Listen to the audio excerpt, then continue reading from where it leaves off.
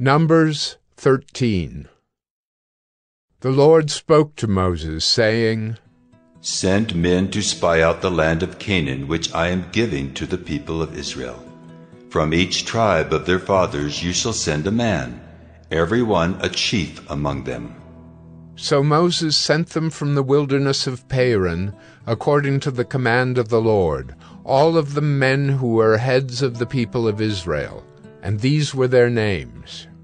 From the tribe of Reuben, Shammua the son of Zachar. from the tribe of Simeon, Shaphat the son of Hori. from the tribe of Judah, Caleb the son of Jephunneh.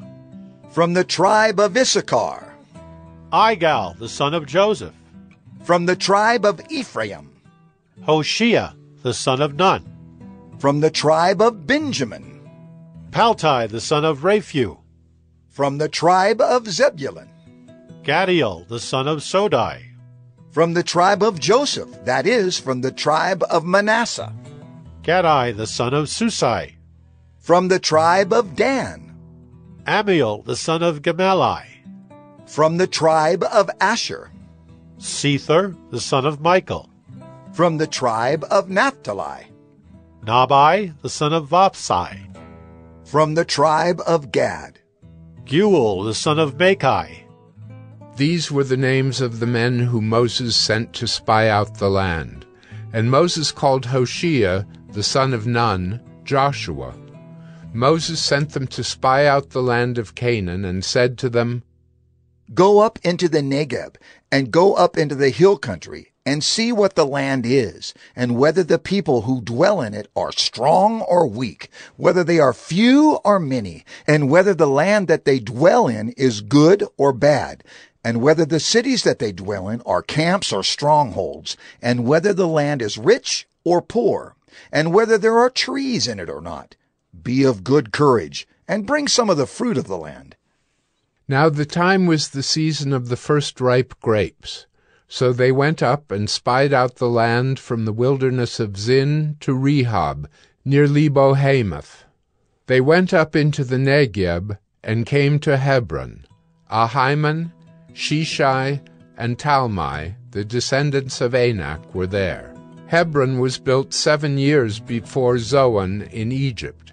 And they came to the valley of Eshcol, and cut down from there a branch with the single cluster of grapes. And they carried it on a pole between 2 of them. They also brought some pomegranates and figs. That place was called the Valley of Eshcol, because of the cluster that the people of Israel cut down from there. At the end of 40 days they returned from spying out the land, and they came to Moses and Aaron and to all the congregation of the people of Israel in the wilderness of Paran at Kadesh. They brought back word to them and to all the congregation, and showed them the fruit of the land. And they told him, We came to the land to which you sent us. It flows with milk and honey, and this is its fruit.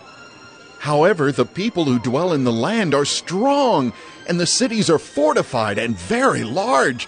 And besides, we saw the descendants of Anak there. The Amalekites dwell in the land of the Negeb. The Hittites, the Jebusites, and the Amorites dwell in the hill country, and the Canaanites dwell by the sea and along the Jordan. But Caleb quieted the people before Moses and said, Let us go up at once and occupy it, for we are well able to overcome it.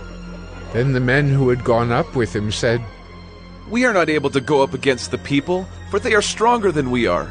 So they brought to the people of Israel a bad report of the land that they had spied out, saying, The land to which we have gone to spy it out is a land that devours its inhabitants, and all the people that we saw in it are of great height. And there we saw the Nephilim, the sons of Anak who come from the Nephilim, and we seemed to ourselves like grasshoppers, and so we seemed to them.